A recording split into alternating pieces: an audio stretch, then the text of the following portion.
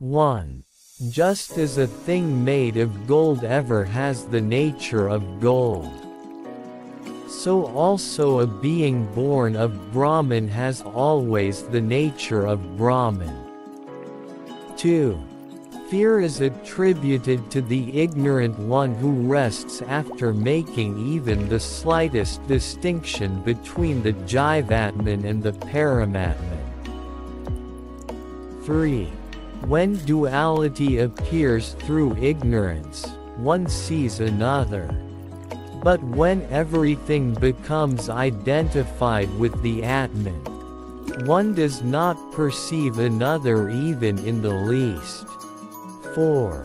In that state when one realizes all is identified with the Atman, there arises neither delusion nor sorrow, in consequence of the absence of duality. 5. The Shruti in the form of the Brihadaranyaka has declared that this Atman, which is the self of all, is verily Brahman. 6. This world, though an object of our daily experience and serving all practical purposes, is, like the dream world, of the nature of non-existence, inasmuch as it is contradicted the next moment. 7. The dream experience is unreal in waking, whereas the waking experience is absent in dream. Both, however, are non-existent in deep sleep, which, again, is not experienced in either. 8. Thus all the three states are unreal inasmuch as they are the creation of the three gunas.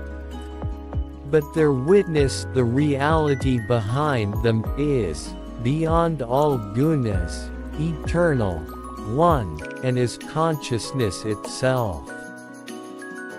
9.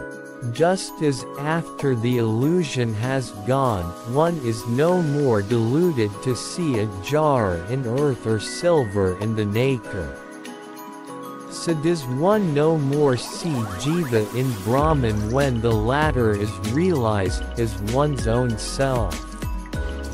10. Just as earth is described as a jar, gold as an ear ring, and a nacre as silver, so is Brahman described as Jiva.